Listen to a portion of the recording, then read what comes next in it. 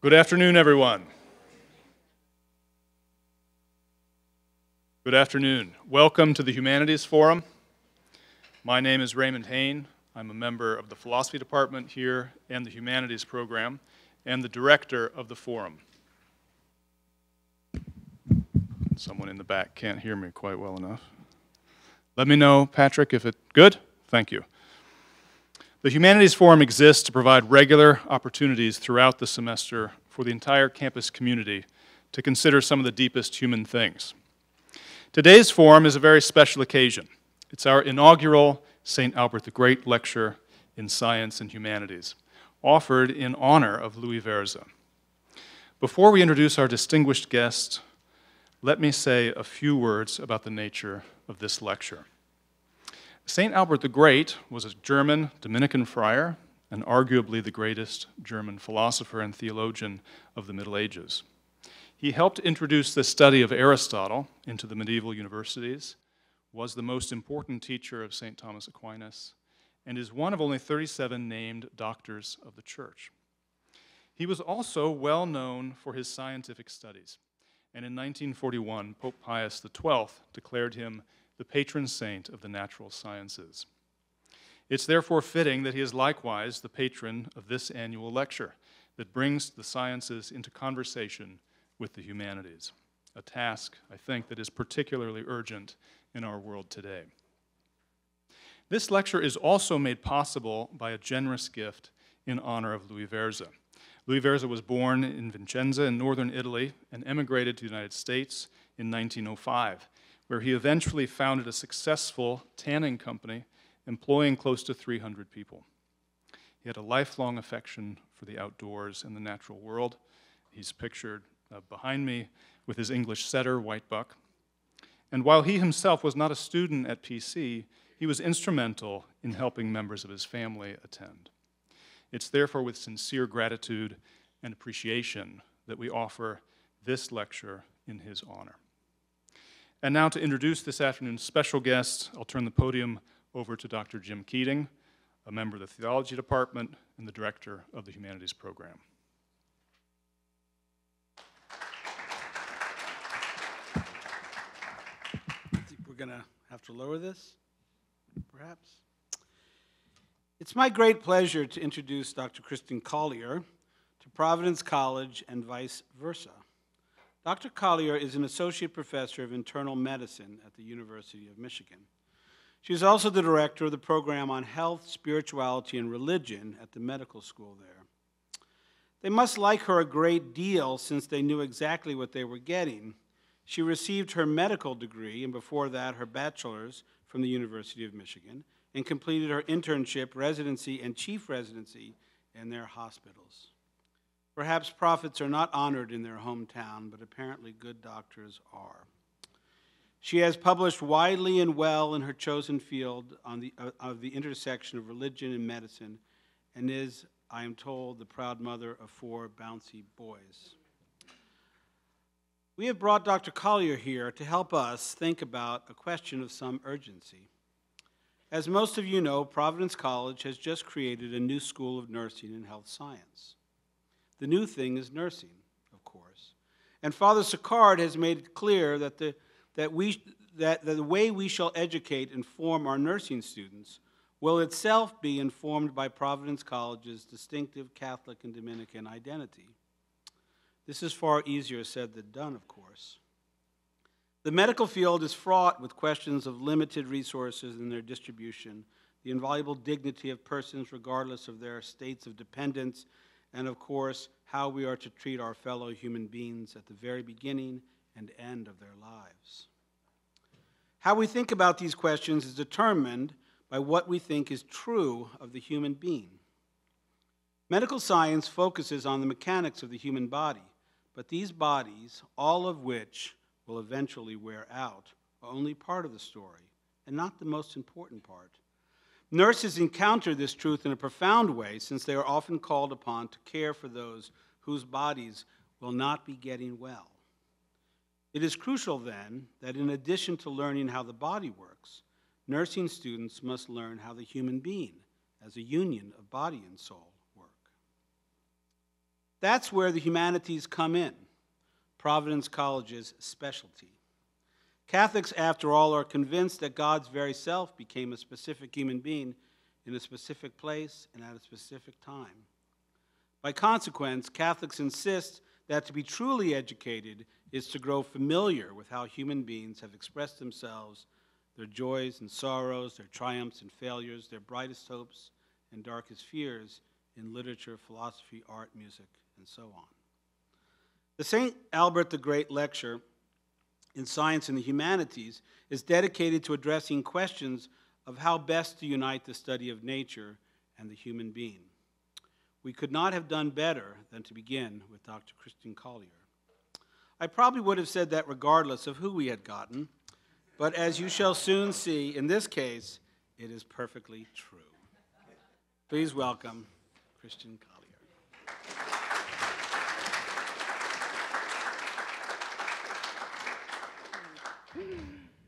Well, thank you for having me. I'm just going to set up briefly here.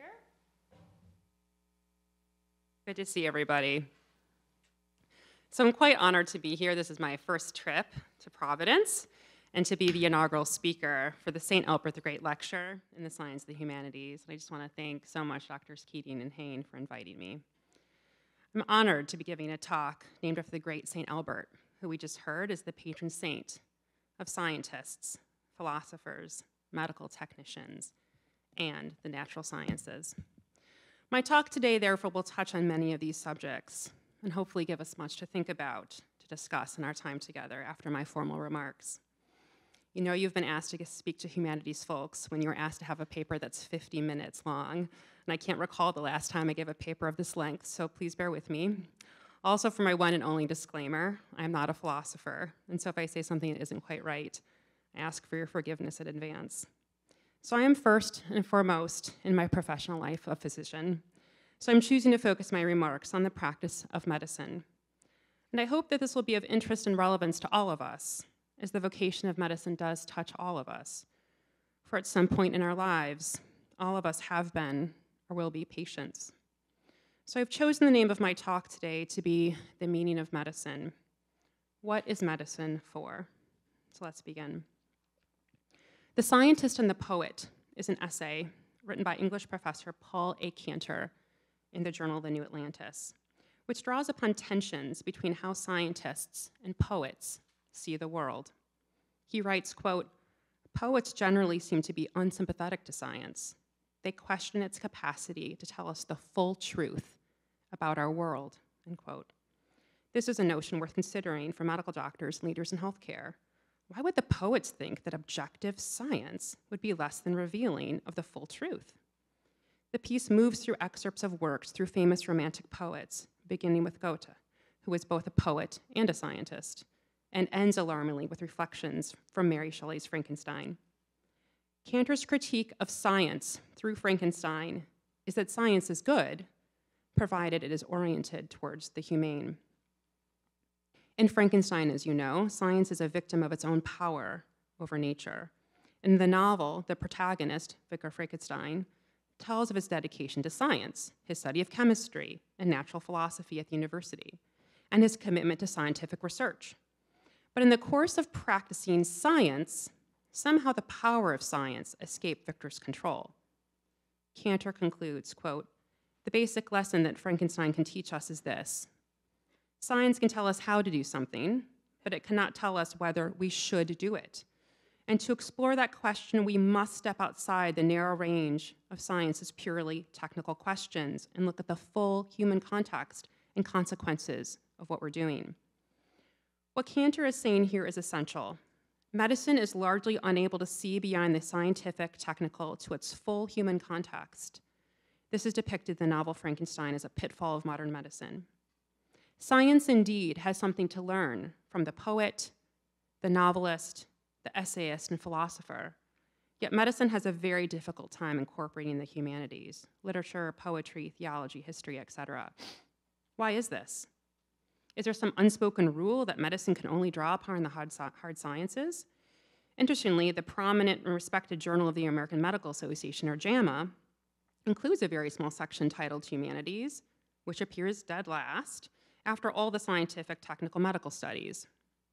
A charitable view would suggest that this humanities section is last because medicine's goals are found in the humanities. Medicine, after all, is a practice focused on human beings, humanity. Medicine is a human profession in its purest form. Medical doctors are human beings who take care of other human beings. The heart of medicine is found in the humanities. Therefore, why does medicine marginalize them? Cantor would likely conclude that a true fullness of medicine is found in the union between the humanities and the sciences, and perhaps this idea touches on a possible resolution for the tension between the scientist and the poet. So my aim in this lecture is to show how the science and technology of modern medicine needs to unite itself with and be guided by the humanities, particularly philosophy, in order to understand what medicine is for. And I'll be doing so by drawing on the work of John Henry Newman, Mill, Bishop, Aristotle, Steinbeck, Kreeft, and T.S. Eliot. I will lay out the problem with medicine as I see it, then explore how we got here, some potential remedies, and end with the role of the church. Philosophy requires leaders in medicine to ask and then answer a basic question. What is medicine for? Science fails to even ask such a basic question because such a question is explored in the humanities, not through the sciences. But this question and its answer are paramount for the vocation of medicine to wrestle with if we are to wisely guide medicine through the 21st century. So what can medicine learn from the humanities? Let's go back in time, where the humanities love history, to London on the 28th of May in the year 1934, to London's Sadler's Wells Theatre. The Rock, by the great poet T.S. Eliot, is making its debut. It is a time of great industrial and scientific progress in Europe, much like today. But the opening stanzas of the play arrest the listening audience with what has become lost in progress. Quote, "The eagle soars in the summit of heaven. The hunter with his dogs pursues his circuit. O perpetual revolution of configured stars, O perpetual recurrence of determined seasons, O world of spring and autumn, birth and dying, the endless cycle of ideas and actions, endless invention, endless experiment, brings knowledge of motion, but not of stillness, knowledge of speech, but not of silence, knowledge of words, but ignorance of the word. All our knowledge brings us nearer to our ignorance. All our ignorance brings us nearer to death. But nearness to death, no nearer to God. Where is the life we have lost in living? Where is the wisdom we have lost in knowledge? Where is the knowledge we have lost in information? The cycles of heaven in 20 centuries bring us farther from God and nearer to the dust," unquote. Science and industry are perpetually busy, participating in that cycle of idea and action, endless invention, endless experiment. But there's a tragic punchline to this progress, a paradox that arrests the modern sensibility in the closing stanzas of the poem. Where is the life that we have lost in living? Where is the wisdom we have lost in knowledge? And where is the knowledge we have lost in information? Today, there is a disenchantment in the calling of medicine, wrought through the sciences and technical knowledge that have crowded out wisdom.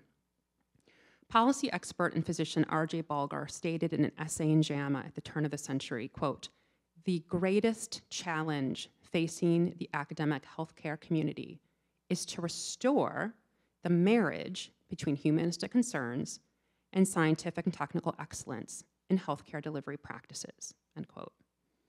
When I first saw this quote, I was really moved by it. I'm interested in something called the field of narrative medicine, which looks at how language and stories in healthcare can reshape medicine. And the language in this passage intrigued me.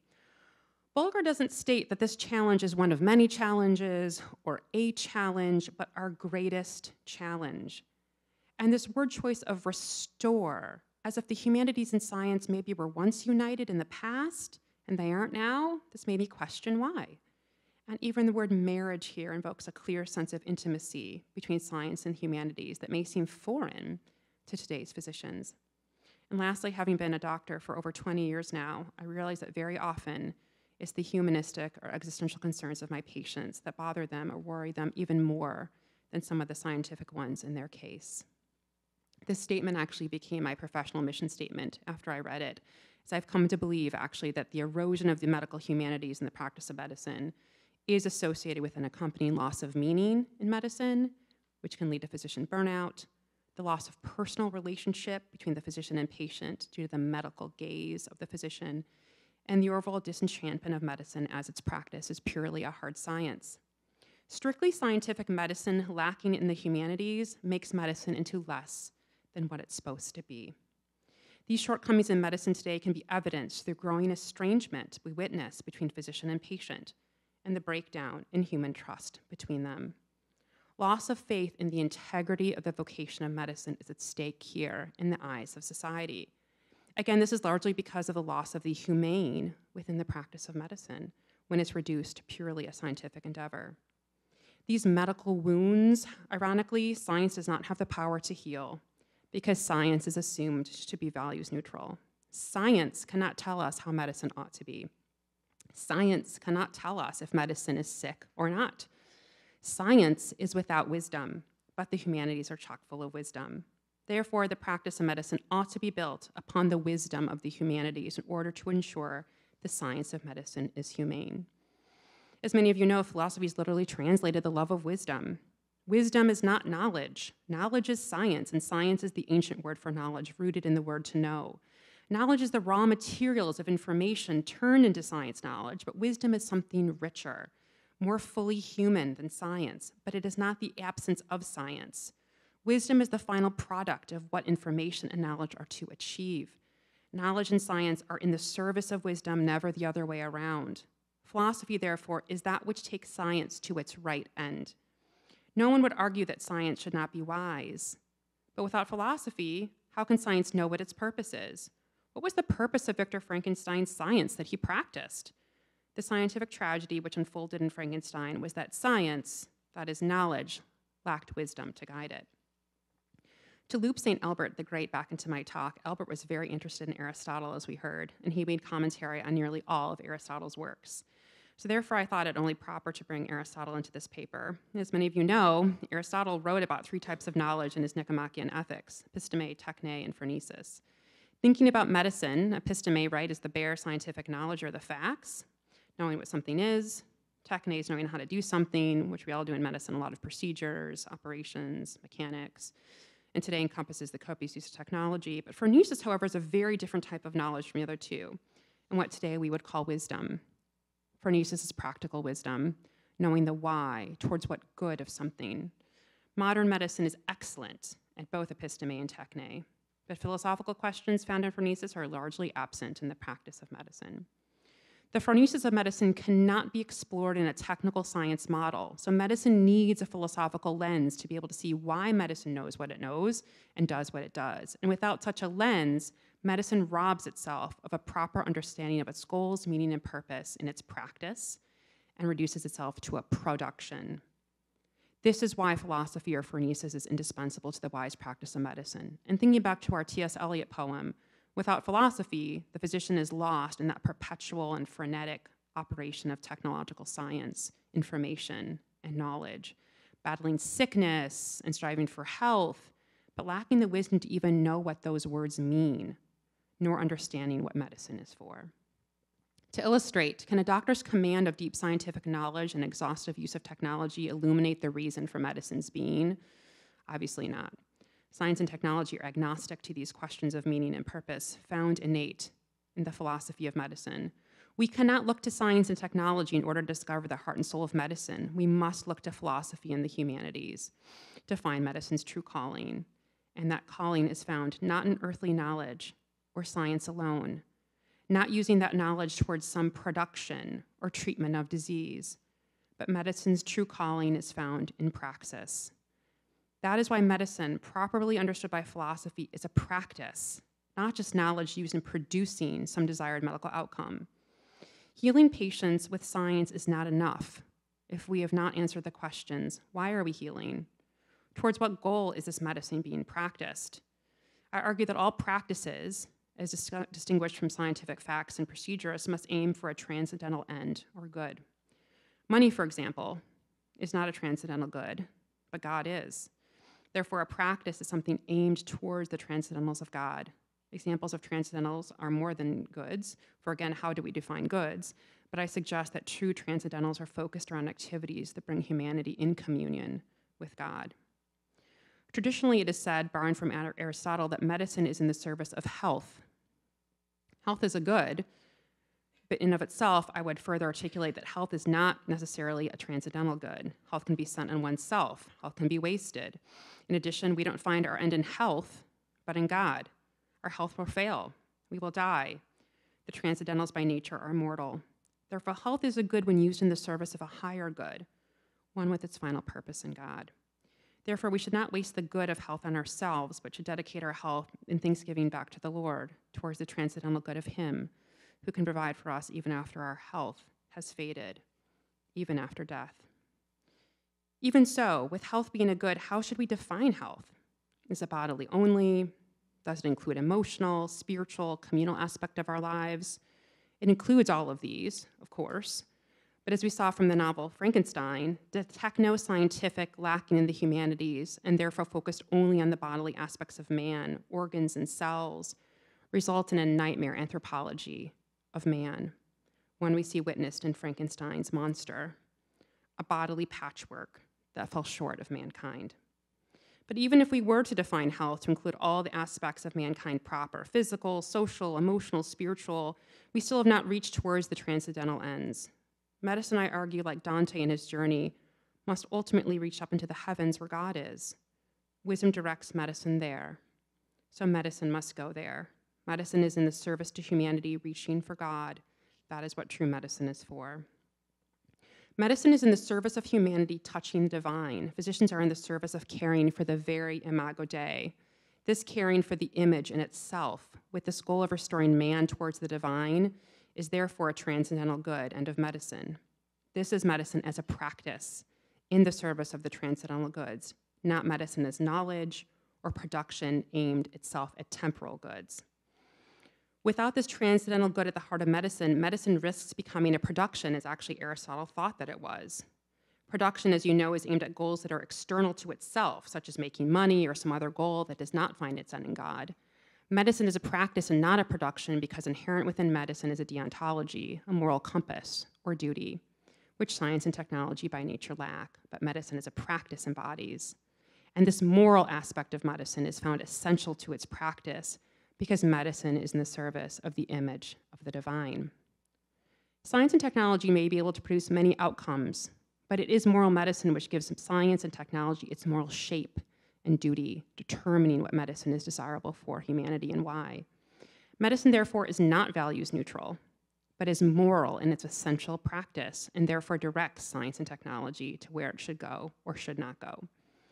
To see what medicine is, one must therefore look beyond the scope of science and technology to the very heart of medicine as a practice, rooted in caring for the transcendental good of mankind himself, who finds his end in God. But the powerful and profitable tools of science and technology have created a myopic lens, one that is too earthly focused, through which medicine's gaze has been captivated for at least a century and probably much longer. This earthly scientific technical gaze is powerful, but it's devoid of true philosophy. It cannot see what man is or what medicine is for. But philosophy, rightly applied to medicine, tells us the sick patient is a human being, something that technology can never, nor will it ever, be able to see. Humanity is something only philosophy can access through the lens of a human being, using this tool as a lens to see the other human beings more fully. Just as philosophy is the only tool that can be used to fully understand the world through the sciences and the arts, so too is humanity, that is human beings, the only personhood which can operate this tool of philosophy to discover the truth. Technology can never see another human being truly, because technology cannot wield the tool of philosophy. Only man can wield the tool of philosophy. Human beings are physical creatures, yes, who possess intellect and will and emotion and fear and love and pain and empathy. But most importantly, human beings possess personhood. Human beings uniquely possess personhood, which philosophy has always understood, but which modern medicine has lost. Technology does not understand the philosophical concept of who that is found in personhood. Only philosophy does. This is because medicine is not looking through the right lens. Medicine is not using the right tool or lens to understand our world. Medicine, therefore, needs a basic tool besides science and technology to discover what man and medicine are for. Medical leaders in particular need to know what that tool is and how to use it so they can re-enchant medicine, restore it, and make medicine healthy and humane again. Medicine needs to heal itself for humanity to once again become enchanted with medicine again. Again, the tool that can heal medicine is, simply put, philosophy. So thinking philosophically, we can hopefully contrast that to thinking technically and see that philosophy is the better lens through which to see the world. Ultimately, I would argue philosophy is the only lens through which mankind understands the world in which he inhabits. Philosophy is a gift. We should use this gift because this gift helps us to define and understand and explain the world and people and animals and plants and all the organisms and all the things which inhabit the world. Using the tool of philosophy in the hand of physician, the physician-philosopher, therefore, can attempt to explain everything and anything. The physician-philosopher is not limited to only the physical world, like technology and machines, for the philosopher sees all dimensions of reality, visible and invisible, through truly human eyes. The eyes of humanity through the lens of philosophy are the greatest technologies for seeing another human being. So the physician-philosopher uses the sciences, but in a comprehensive way now, including metaphysics, within the dimensions of seeing reality. The physician-philosopher probes into and dissects the precise nature of what a human being is. In fact, philosophy can dissect anything in the world because philosophy alone has access to all the sciences fully. This seems like a grandiose statement, but it is only saying what has already been said, which is that philosophy is the tool through which all of nature in every dimension and aspect can be accessed. Philosophical tools are a great asset to the physician to help him or her better understand what mankind is in all his components, physical and non-physical combined. In fact, philosophy can even discover what medicine really is beyond its procedures and practices, technology and bureaucracy. Philosophy can help medicine to discover its true north, if you will, and rediscover its true purpose. But unfortunately, a biomedical reductionism of the technoscience has pervaded medicine and unsurprisingly has many consequences. One of them is an infecting of the language that we use within the profession. To give you an example of what this looks like, one of the phrases often used in medicine is, "oh, she's a machine," to describe an unusually productive colleague. It's meant to be laudatory. This person gets respect because they get stuff done, often in a superhuman way, doesn't eat sleep, cranks it out, etc. While hard work and accomplishments are certainly respectable, I strive to remind my students and trainees that only are they not a machine, but neither should they strive to be one. By lapsing into this way of thinking, one strips away the very essence of what medicine is. Medicine is not merely a technical endeavor, above all else, it's a human one. To illustrate this, let's turn to the work of John Steinbeck. In The Grapes of Wrath, Steinbeck writes a story about a family of low resources during the Great Depression who are driven from their home because of drought and economic hardship. It was a time of great technological and industrial advancement, especially for farming. And Steinbeck reflects on the nature of man when he writes, quote, "Carbon is not a man, nor salt, nor water, nor calcium. He is all these, but he is much more, much more. And the land is so much more than its analysis. The man who is more than his chemistry, that man who is more than his elements, knows the land that is more than its analysis. But the machine man driving a dead tractor and land he does not know and love understands only chemistry, and he is contemptuous of the land and of himself." End quote. Let's read that last line again. The machine man understands only chemistry, and he is contemptuous of the land and of himself. What if I substituted the word patient in for the word land? He becomes contemptuous of the patient and of himself. I'm sure you've heard a lot about the crisis of physician burnout. The syndrome and its causes are very complex, but the result of burnout is depersonalization.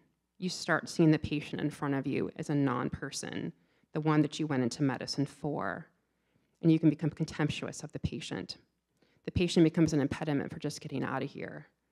And the physician's feelings become disordered towards themselves as well. How do we even know the true nature of man, the patient, and ourselves without engaging the humanities. From the first day of med school, students start learning a lot of biochemistry, a lot of histology, a lot of pharmacology, and that's great. The science is actually really beautiful, and there's so much science to know. But is this all medical education should be? A memorization of facts? How does one make sense of what one is learning without a ground on which these facts can properly germinate?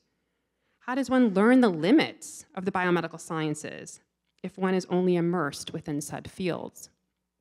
As St. John Henry Newman writes, quote, "There are men who embrace in their minds a vast multitude of ideas, but with little sensibility about their real relations towards each other," end quote. So the risk of current medical education, the one that I fell into, was that you can come out of med school with a reductionist, mechanistic view of people and ultimately of yourself. One can easily end up seeing their patients as just a bag of blood or bones, or viewing life as just molecules in motion. To bring a little Wendell Berry into the afternoon, I think of the Humanities Foundation as this proper soil upon which the seeds that are planted in the biomedical sciences can properly germinate and grow, and then that lens of philosophy through which you can recognize and tear out the weeds that grow up from time to time in your garden. And I assume that most people don't come into medicine to take care of some receptor or some symptom or even an organ or a disease. These things are really important because they happen inside human beings. So I'll remind students, don't take your eye off the ball. You are not technicians taking care of complex machines, but human beings taking care of other human beings. And human beings are fallible. The vocation of medicine forces you very quickly to face all the terrible ways in which human bodies are fallible. And this profession can test the limits of your own body as well. I have to remind my students, unlike a machine, you do need sleep, food, rest, relationships, and most of all, love. John Henry Newman writes about the danger of medicine seeing its own profession only through a scientific technical lens. And he writes, "Men whose minds are possessed with some one object takes an exaggerated view of its importance, are feverish in this pursuit of it, and make it the measure of all things which are utterly foreign to it, and are startled and despondent when it happens to fail them," end quote. So medicine is in dire need of a proper philosophical grounding, not found by false proxy in science and technology. Science and technology are used in medicine, by medicine, and for medicine, but they are not medicine. Newman writes that what one should strive for is an enlargement of mind, and that there is no enlargement unless there is a comparison of ideas, one with another, where a properly formed person possesses the knowledge not only of things, but of their mutual and true relations, knowledge not merely considered as acquirement, but as philosophy, end quote. Newman writes that this is obtained by having an exposure to the entirety of the liberal arts, including the humanities, but becoming self-contained within the scientific and technical biomedicine silo, absent the humanities, will leave one unable to become wise. So therefore, a philosophical undergirding of medicine is therefore necessary for both medicine and its leaders to flourish. I would say science is like a massive boat. It's a powerful boat, powered by cutting-edge technology, which propels it forward. The boat's really impressive. It glitters in the sun. It moves expediently. It travels great distances. But in which direction and towards what destination? Science and technology cannot know. The thing you don't see which directs the boat of science and technology to its proper destination is the rudder of philosophy. The rudder is essential for determining the direction of science and technology towards the goal of medicine. Science and technology are to be subservient to medicine's innate goals for humanity, never the other way around. Medicine is a human practice fundamental to humankind, which stands above science and technology and therefore rules over them. The philosopher Peter Kreeft writes that philosophy can be found in the illustration of a sailing orders given to a fleet of ships. So the leaders first need to know the answer to 3 types of questions about the fleet of ships. How are the ships to cooperate? How each is to stay shipshape? And what is the mission? So modern medical ethics focuses on the first 2 questions. How are ships able to cooperate and sort of not bump into one another? Think about our focus on social ethics. And how each is to stay shipshape. Think of the less explored ethics of virtue or individual ethics. But the most important question to be answered is the third. What is the mission of the fleet? In other words, why are they at sea? What is their purpose? These are questions of meaning and purpose and therefore require wisdom to answer them. To the philosopher's mind, this is the first and most important question one should ask. And to the ancients, the one they would have spent the most time on. But to the mind of modern medicine, this is the last one we dare ask. Why is that? First, the answer to those why questions lie in many of the major religions of the world and the study of theology, from which modern medicine has totally divorced itself. Second, modern politically correct medicine is terrified of disagreement, so it avoids these deeper questions of meaning. But it's these types of questions, the philosophical question of meaning, the why, which must be answered. Those in medicine might initially think that answers to these big questions we've posed are self-evident, already presupposed and known in medicine's practice today. But as we've stated, the practice of medicine is overshadowed by the shiny production of science and technology. And I also suppose that these why questions are a different type than what modern physicians by training are accustomed to asking and therefore answering. This is a tragedy because medicine inherently is a philosophical practice whose meaning, value, and purpose are rooted in humanity. So now that I've laid out the problem, let's turn to how we got here and maybe what we can do about it. So let's turn back to St. Albert. During his life, St. Albert wrote 38 volumes covering topics ranging from philosophy to geography, astronomy, law, and friendship. In fact, he was known as Doctor Universalis, or the Universal Doctor, because of the extraordinary depth of his knowledge and learning. He refused to be siloed in one academic discipline and likely knew that to be siloed there was to have an impoverished education and an impoverished view of the world. But how did we get to a place where this type of exploration is now the exception rather than the rule? Modern medicine's tendency to exclude itself from interaction with these other sciences and arts, which are not biochemical in nature, prompts the question, how can a profession historically centered around the Hippocratic Oath and cradled by the Church end up with a concept of flourishing, focused solely on the measurable and the empirical? History provides the beginning of an answer, as Jeffrey Bishop writes in his book, The Anticipatory Corpse. It was during the French Revolution, in a response to the anti-church political and social climate, that a fear of metaphysics developed, or metaphysics simply defined as that which is not physically realized. And with this move away from metaphysical realities, distrust and dislike for hospitals developed, as they were considered part of the church and its metaphysical constructs. And out of this movement, the growth of the clinic emerged, and with it, a new way of viewing the patient. In this model, questions of the why, specifically concerning purpose and final causation, became totally irrelevant and out of the scope for the experimentalist physician.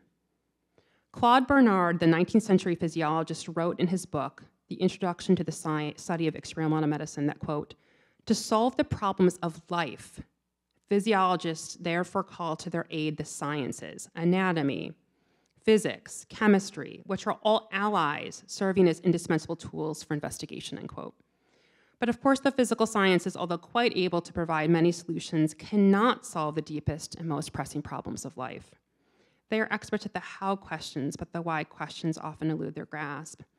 And many of the most intractable problems of life, particularly those centered around death, a reality medical practitioners face time and time again, exceed the capacity of the biomedical sciences to solve. So looking in the wrong places for solutions to these questions, medicine sought answers from within itself. The goal was to become completely self-contained. Bernard, exemplifying this impulse, claims that, quote, a man of science should attend only to the opinion of men of science who understand him and should derive rules of conduct only from his own conscience, end quote. Bishop goes on to say in his writing that the result of this shift in metaphysics led to a paradigmatic change in medicine and med-ed. Thus, quote, medicine has become thoughtless. Medicine is primarily about pragmatic doing and efficient control, ordered to utilitarian maximization in its own practicality, end quote. So in this new model, medicine became a profession turned in on itself, freed from the influences of metaphysics and theology associated with our church. Next, with the goal of trying to understand the remedy for what we have been discussing, I'd like again to turn to Newman's foundational metaphor for the liberal arts. For Newman, the goal of university learning is not the sum accretion of discrete facts in unconnected fields, but instead the formation of what he calls the circle of knowledge. In theory, the circle might be likened to a pie, where each of the liberal arts is represented as a slice of the circle. One slice of the pie is math, another literature, and so on, and you take bites across the breadth of subjects to learn, just by way of example. As Newman himself puts it, quote, "It is a great point then to enlarge the range of studies which a university professes, even for the sake of the students, and though they cannot pursue every subject which is open to them, they will be the gainers of living among those and under those who represent the whole circle," end quote. Perfection would be a kind of perichoresis of the slices within the whole. This is the ideal liberal arts education, which aims to educate the whole person and provides what Newman calls a habit of mind, which is philosophical. But the practice of the contemporary university does not comport with Newman's ideal at all. The modern university has been remade and compartmentalized into grossly disproportionate slices. Students aren't even often afforded the opportunity to sample from more than one or a couple random selections during their education.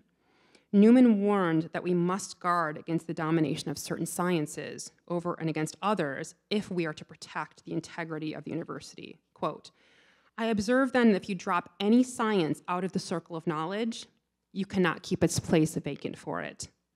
That science is completely forgotten. The other sciences close up, or in other words, they exceed their proper bounds and intrude where they have no right," end quote.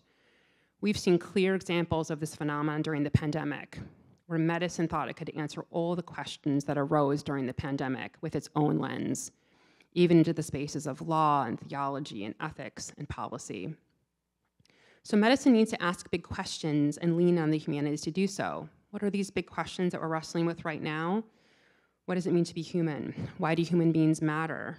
Whom do we include in our moral sphere of concern? Is directly aiming at the death of a patient. Healthcare. What is health? What is medicine and what is it for? In the simplest terms, our goal as Christians must be to form students who see each future patient as bearing the image of God. They are more than just mere bags of bone and blood, more than a problem to be solved. Our ministry is not one of fixing fragmented bodies, but of healing whole person's body and soul.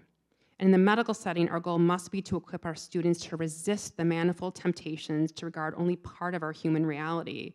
But when they are not exposed to the circle of knowledge, I argue, the fragmentation that's begun in your education bleeds out in the fragmentation they become to see of persons. A truncated circle of knowledge leaves us with an impoverished view of human persons and of ourselves. As Newman writes, quote, "Knowledge, viewed as knowledge, exerts a subtle influence in throwing us back on ourselves and making us our own center and our minds the measure of all things," end quote.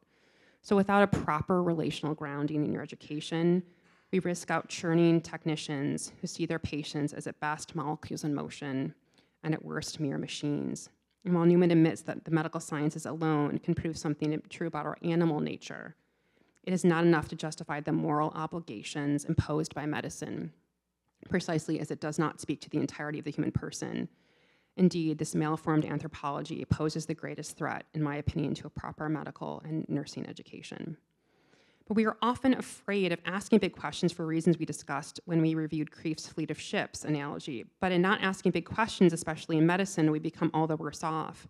And people who do, especially when they tread in unorthodox or contested spaces, often get slammed, as what happened to me recently with the events at the medical school around the white coat ceremony.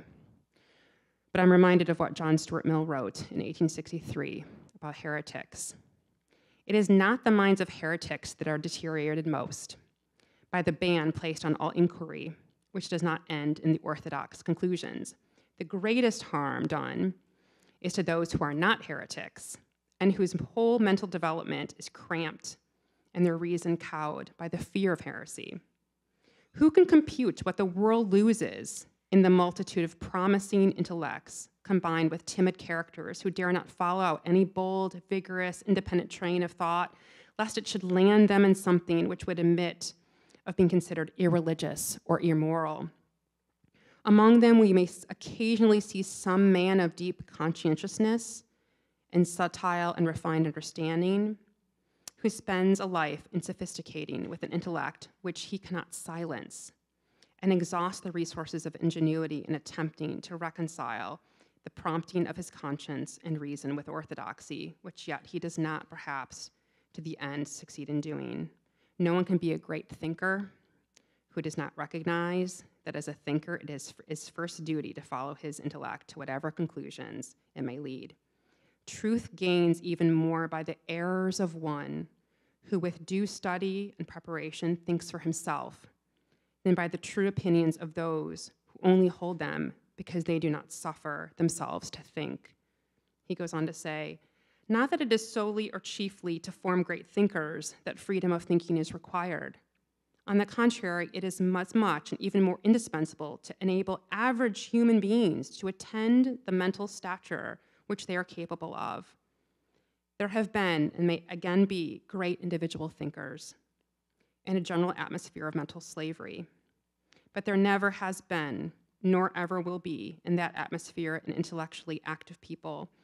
Where any people has made a temporary approach to such a character, it has been because of the dread of heterodox speculation was for a time suspended. Where there is tacit convention that principles are not to be disputed, where the discussion of the greatest questions which can occupy humanity is considered to be closed, we cannot hope to find that generally high scale of mental activity which has made some periods of history so remarkable. Never when controversy avoided the subjects which are large and important enough to kindle enthusiasm was the mind of a people stirred up from its foundations and the impulse given which raised even persons of the most ordinary intellect to something of the dignity of thinking beings, end quote. So remember, it is not the minds of heretics that are deteriorated most by the ban placed on all inquiry which does not end in orthodox conclusions. The greatest harm is to those who are not heretics and whose whole mental development is cramped and their reason cowed by the fear of heresy. Now, I'd like to revisit Newman's musings that men whose minds are possessed with some one object take exaggerated views of its importance, as feverish in the pursuit of it, make it the measure of all things which are utterly foreign to it, and become startled and despondent when it fails them. I would like to share the moment when I became despondent when medicine failed me. And it failed me because I had an exaggerated view of its importance. I didn't understand the true nature of medicine and had made it the measure of all things. When I was a third-year resident, my chief resident, Jake, became very ill, and he had become the one in the sick bed. He had been interviewing for a competitive fellowship position in academic cardiology. He had been losing weight, looking tired, but we all know he had been busy. He kept telling us that he had been busy. One night, shortly after arriving home from a flight, he presented to our emergency department with shortness of breath and was found to have a massively enlarged liver due to the presence of multiple terrible masses. We were hoping that this was something easy, or at least easier than what he ended up having, which I won't even name here because my anger at his particular disease has decided that its name doesn't deserve a place in this talk about my friend. But what he had was bad, and it ended up taking his life. It was over the course of that year that our institution watched our friend die, but we also saw him live, and it was really painful. What was even more shocking to us, all of us at some level, was that we couldn't even save one of our own people. Here we were in one of the largest academic hospitals in the entire world with all the technology and treatments at our disposal. The chair of medicine at the time actually was an oncologist. His supervisor actually was a worldwide expert in the very rare disease that Jake had, yet Jake got sicker. We couldn't cure him, and he died on our watch. We lost our friend, and the world lost a great son, husband, brother, and doctor. Those of us who survived lost additional things. Collectively, we lost the deeply held belief that medicine could be our savior. What had happened in part is that many of us had made medicine into an idol. We had placed unrealistic hope onto something that medicine didn't deserve and couldn't live up to. When our idols come crashing down, pain ensues, but the right order of things shines out of that darkness.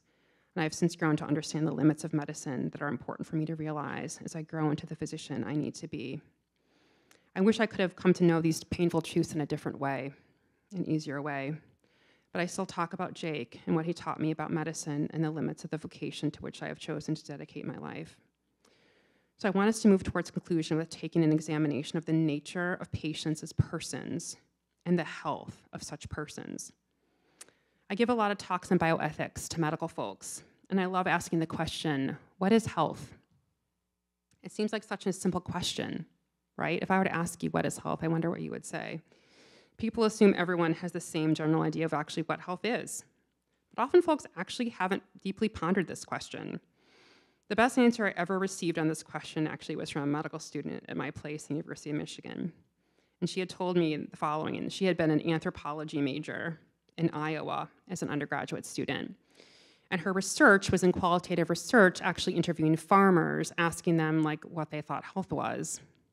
And she said time and time again, the farmers kept saying things like, I don't consider myself healthy until the soil on my farm is healthy, the animals are healthy, the crops are healthy, my neighbors are healthy. It was such a beautiful antidote to the impoverished answer I often get, which is health is the absence of disease.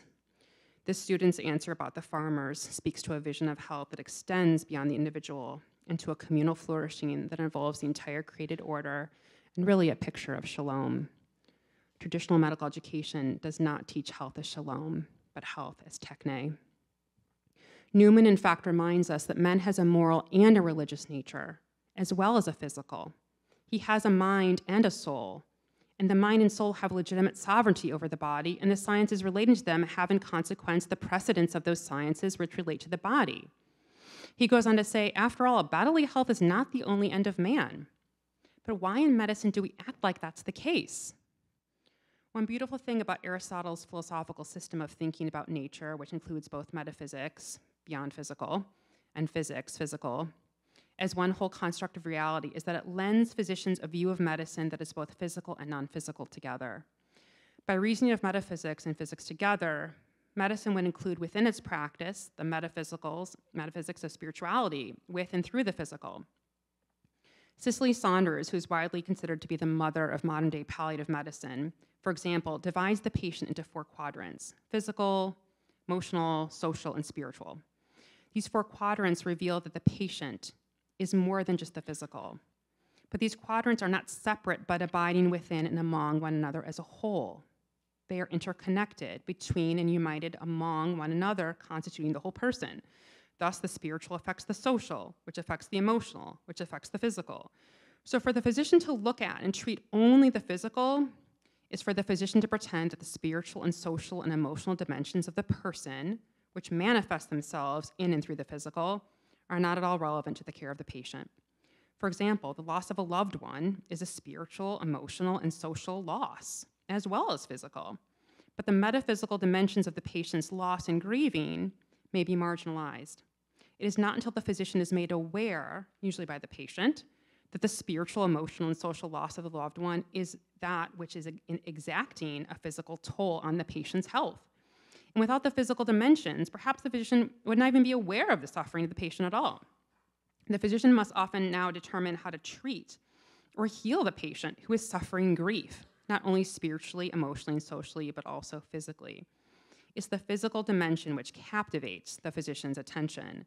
But what Aristotle would say is that it's the non-physical or the metaphysical, which is behind and manifested in the physical, which is causing the suffering or illness or even the disease of the patient who is grieving the loss of a loved one. And though Aristotle's particular system of perceiving the world through both the physical and the metaphysical in all its dimensions is somewhat dated and passé, even incompatible with the world as we have discovered it today through modern natural scientific disciplines, having advanced our understanding of nature through the sciences well beyond Aristotle, nonetheless, the practice of seeing the world through both the physical and metaphysical is not something that is expired from the human gaze. In the practice of medicine, we cannot exclude metaphysics altogether. There is no denying that the physical world is not all that exists. So what can we learn from Aristotle's philosophical framework of learning, beginning with philosophy as the key, the tool, which opens up all the doors to the whole natural world, seen and unseen? We can learn that in order to understand the natural world through the sciences, we must always see nature through the lens of philosophy, which tells us what nature really is in all its dimensions, material and immaterial qualities as one. Philosophy tells us that man is something far greater than these naturalistic physical components, which we see looking through our technological instruments in medicine, using our physical senses alone.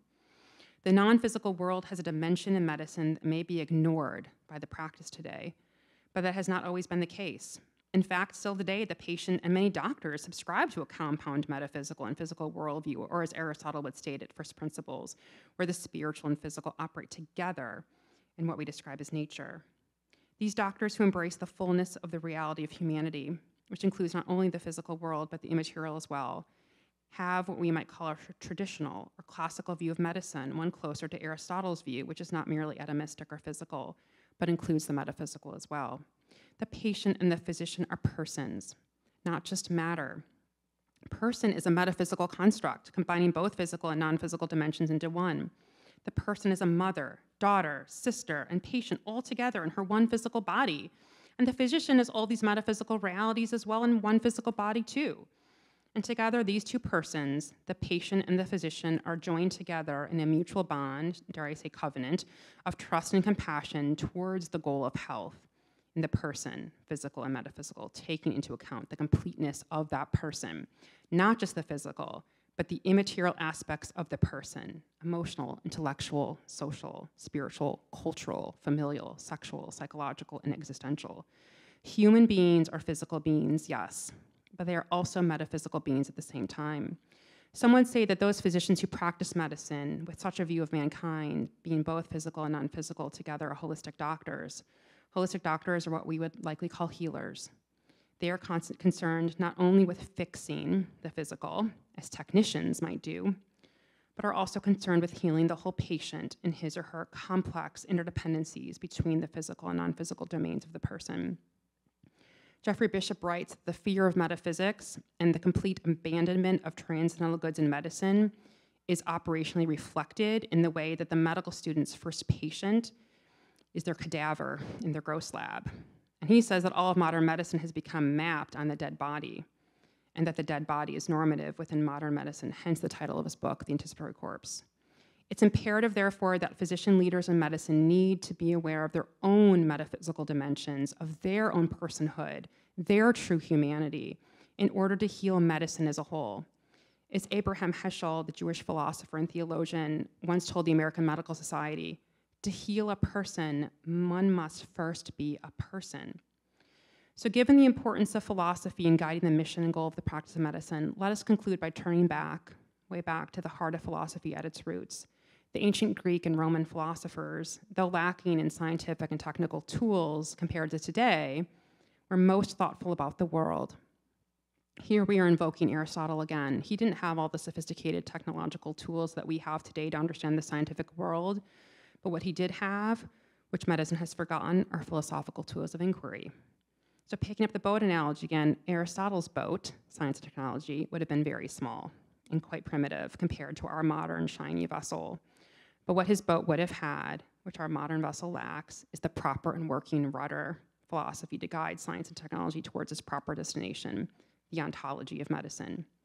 As you all know, ontology means what something really is in itself. And as I have argued, the practice of medicine contains within itself goals, meaning, and purpose rooted in humanity, which the production of science and technology do not. The ancients therefore knew the rudder was essential to the boat's very existence, for it determined the very purpose of the boat in the first place.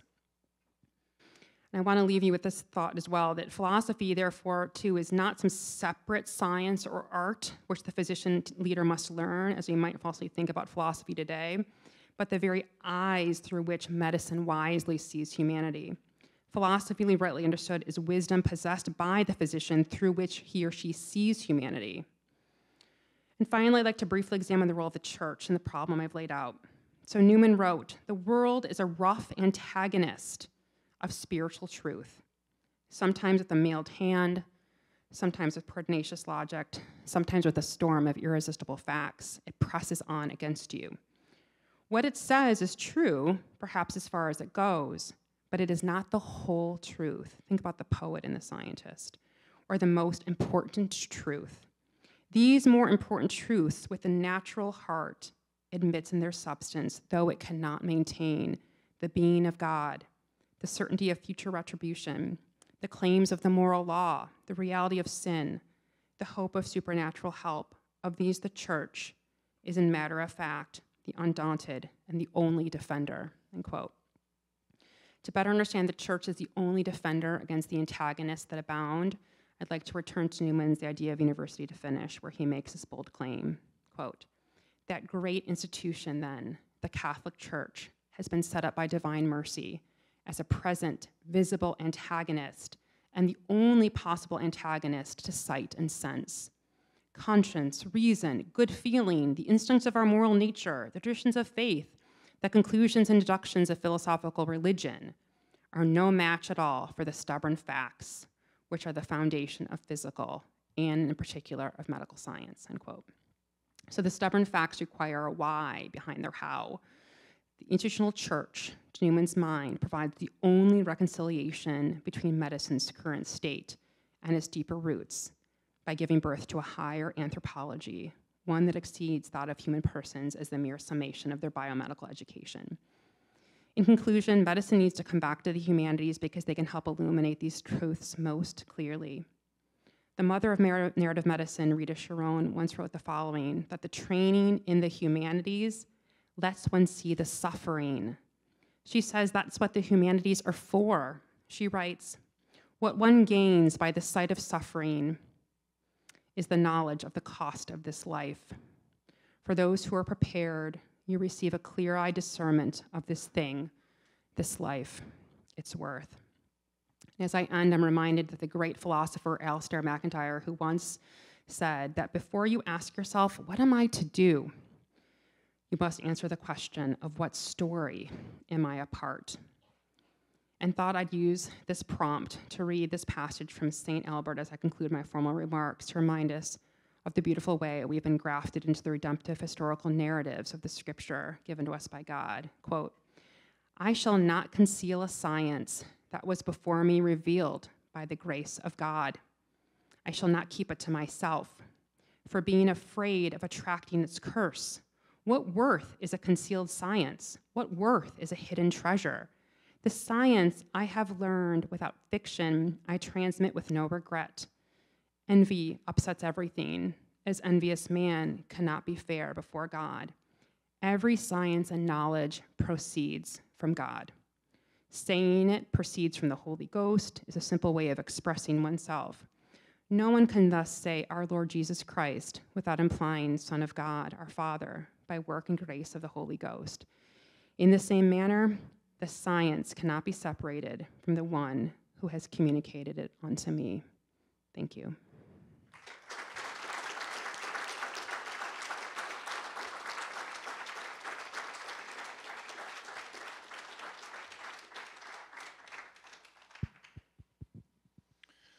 We have about 20 minutes for discussion, and it's our tradition to offer the first question to a student if possible.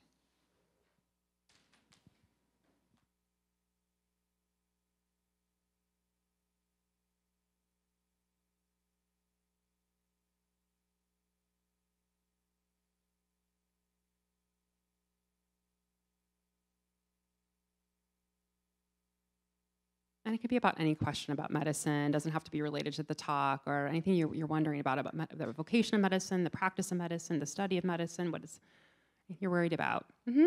If you could, just wait a second, and I'll bring you the mic.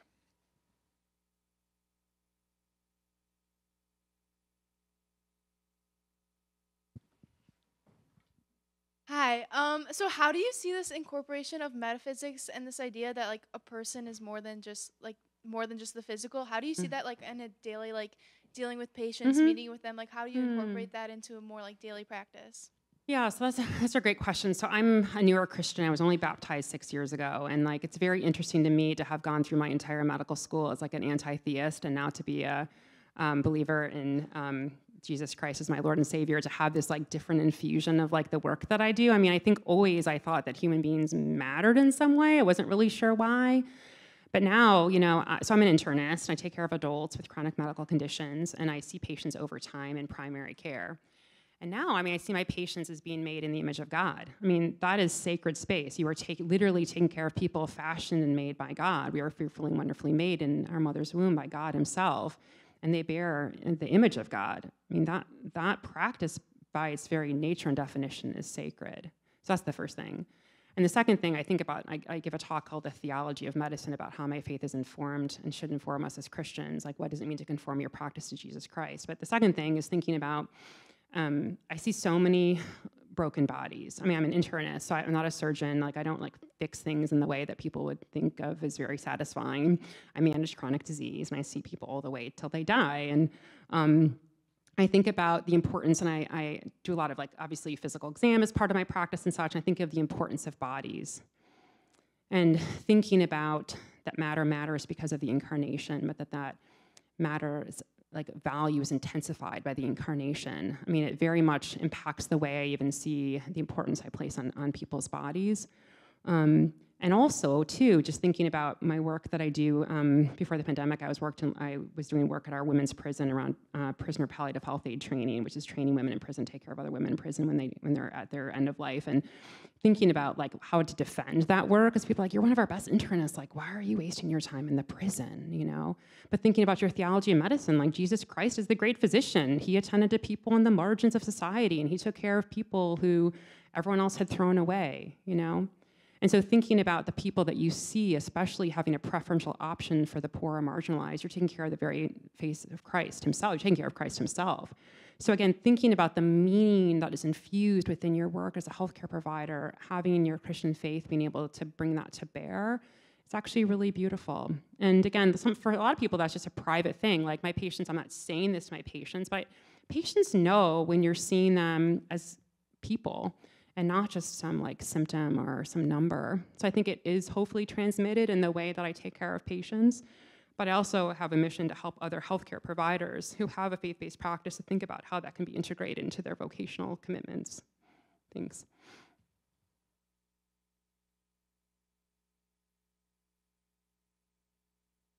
Thank you very much. Over here. Oh, hi. Sorry. Hi. Jeff Nicholas in the philosophy department. Got 2 books out on McIntyre, so thanks for the quote there for him. Great. I really appreciate your talk. I agree with much of what you have to say. I think I have some questions I want to ask about. You said how our language is infected, and I want to ask for a little bit of reflection on the language of the talk itself and how it is infected. Yeah. And how we think about humanities and the use of humanities and how that is infected. So I'm curious about starting with Frankenstein and the story that is told about Frankenstein, but it misses, like, the really important part there, which is Shelley is talking about the loss of women in society, the loss of women from science. Yes. And I noticed throughout, your talk, you talked about medicine and science reaching to God, the man reaching to God, the man doing this, the man doing that. The only time you talked about the woman was when she was a patient. And then you said she's a machine, and I was expecting to say something about obstetrics there, because in obstetrics literature, that's how women are described, right? She's a machine, we're gonna produce this baby, we can put her to sleep or whatever it is that we need to do the epidural and that sort of stuff.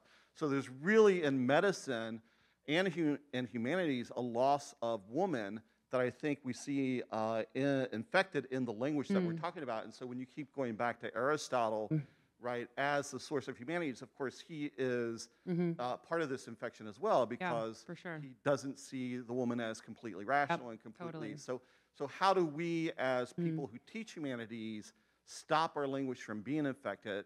How do we, starting this School of Nursing and Health Sciences, produce humanities that can speak to women as well as the man.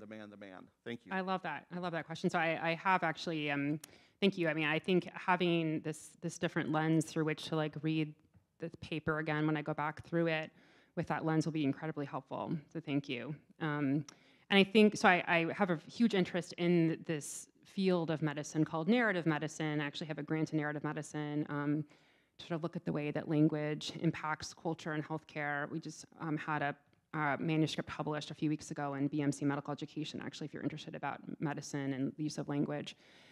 And I think a couple things. I think, one, I totally agree with you that society has not made room for the biological reality of women, and a lot of our language is very male-centered and doesn't make space for women in recognizing their full and inherent dignity. I think my own niche that I can speak to with any type of credibility is the niche of medical language, and my focus has not been mostly on gendered language, but around language that dehumanizes, which again, dehumanization can happen to both men and women. So I do a lot of speaking on abortion in particular, and think about how the prenatal child and really anyone whose dignity we find inconvenient, we depersonalize them through the use of language. But I have a special interest in end-of-life care because I am an internist, so I don't deliver babies, I don't see children, I just see adults. And especially at end of life, I notice that oftentimes when we're in like the ICU or taking care of people who are dying, you'll hear things like, especially for older adults who may have dementia, you'll hear things like, that patient's like a vegetable, which I hate that term. We use that all the time, actually, in medicine to describe people who have limited cognitive ability. And I'm like, no one's a vegetable. This is like disgusting to me. And I used to use that term. I used to use these like ableist, ageist terms all the time. Like vegetable, or like the worst one is when patients are in the ICU dying, you'll hear physicians say something like, oh, that patient's circling the drain. I'm like, you know what circles the drain? Trash circles the drain, like that. And I've had patients tell me and write about like when they were like sort of semi-conscious and dying, like, and then if they made it, like that was the last thing they might have ever heard before leaving this earth. It's like they're circling the drain, like it's awful. So I have had, and I also am very interested actually in medical language that stigmatizes around weight in particular. There's a lot of interest in medical education around weight stigma. But I will have to think more about how to make space in like academic talks in particular, especially in my own talking around making space for language that isn't so like one-sided. Thank you.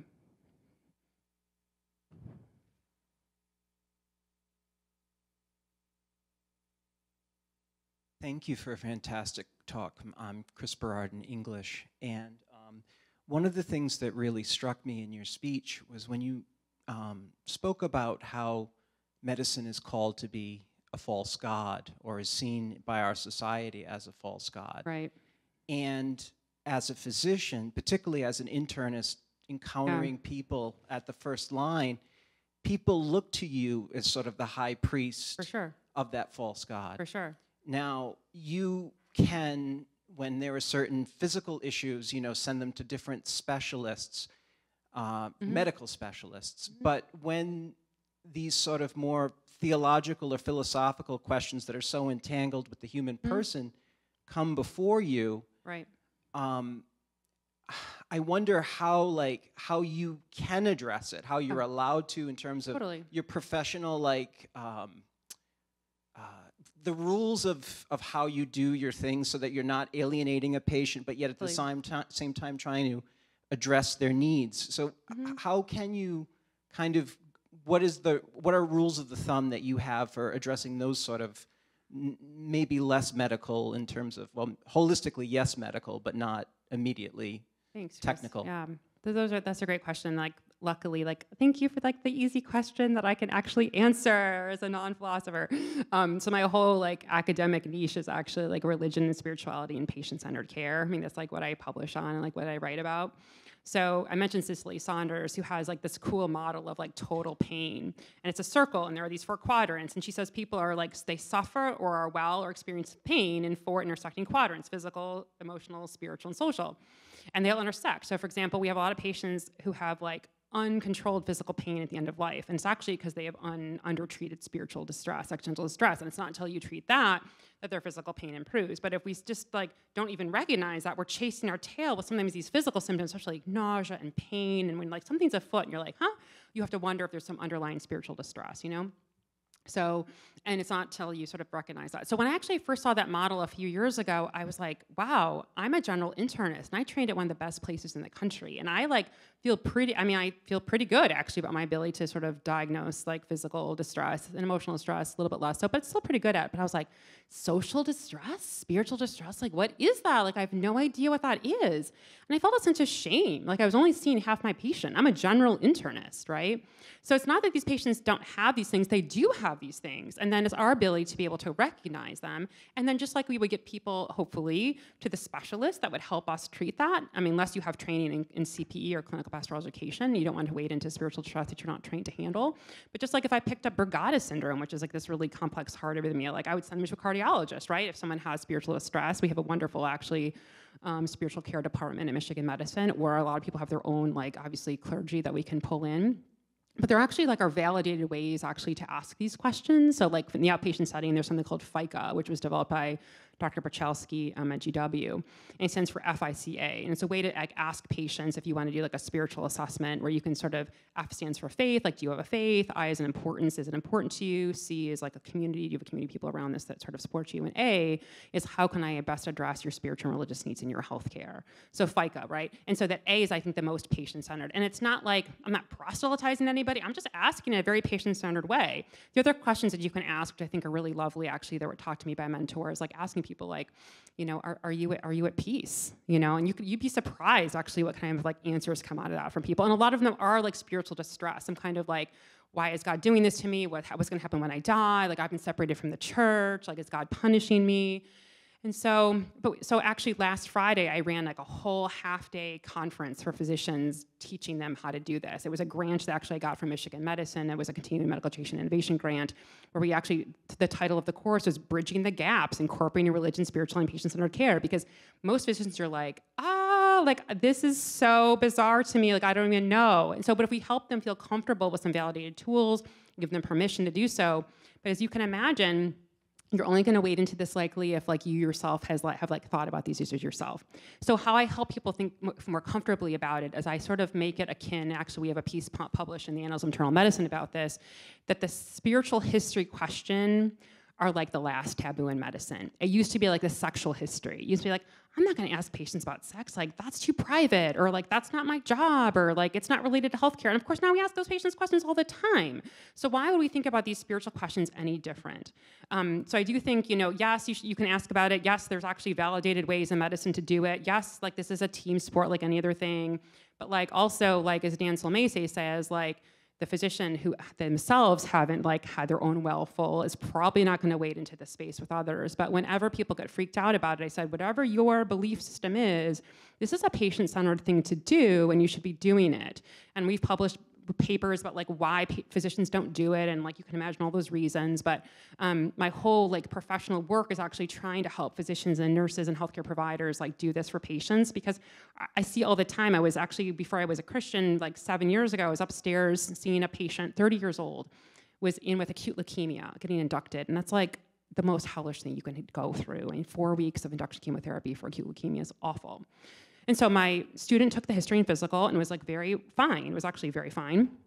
At the end, I noticed a statue on his shelf, in his windowsill. And I was is it all right if I ask you about the statue? And he was yeah. He's it's Our Lady of Guadalupe, and I'm a Catholic, and my faith is the only thing that's gotten me through this. Then he was you know what? He's I've been here a month, and you guys are the only people that have asked me about that statue, my statue.